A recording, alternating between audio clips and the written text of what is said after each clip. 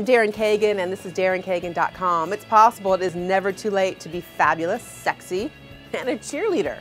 Just ask Laura McManus. She is 42 years old and the oldest cheerleader in the NFL. She and those amazing abs of hers cheer for the Cincinnati Bengals, and she's doing it right along with girls who are more than half her age.